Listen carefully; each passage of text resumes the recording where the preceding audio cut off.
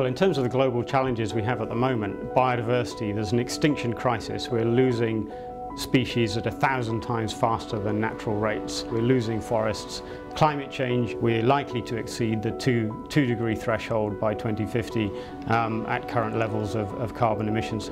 These are massive challenges that no one person or organisation can solve alone. The only way we're going to be able to address these problems is by working together to be able to create the level of change at the speed we need to be creating it. And that's why Earthwatch firmly believes, and has done always, that working with the corporate sector is a necessity to achieve our mission. Rio Tinto, as a global mining and smelting company, by definition is going to be going into areas where we have to potentially have impacts on biodiversity, on communities that live around the areas where we operate.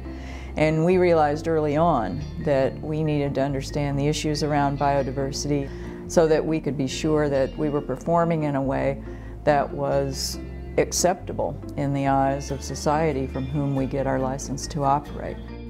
The partnership was formed 20 years ago in 1990 at a time when business and NGOs really didn't work together.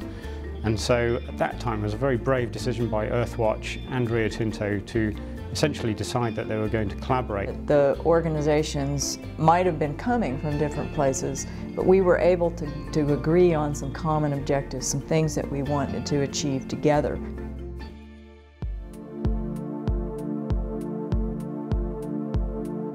In understanding each other's organizations better and getting to know individuals inside those organizations, I think we got insight into a completely different world, and yet we were working on achieving the same goals.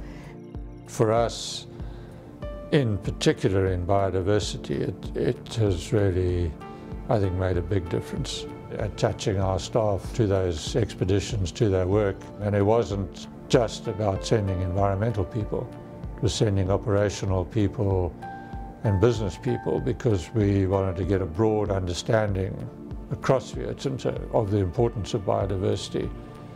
The partnership with Rio Tinto has been really important in terms of investing in our research program, so always looking to find solutions. We're a research organisation, so the data we collect in the field is really there to understand what is happening to the environment. Through that process of supporting research, Rio Tinto has also informed its own thinking over its own impacts on biodiversity. So it's really been a win-win relationship over the 20 years. There's a need for the campaigning organisations to create the pressure and the voice that does inspire perhaps those businesses that haven't figured out it's a business imperative yet to change. Having said that, I actually think that even the traditional campaigning organisations now have recognised they need to work with business and are working with business on programmes if they want to affect change at the scale that we need. We are all dependent on the planet for resources, individually and organisationally.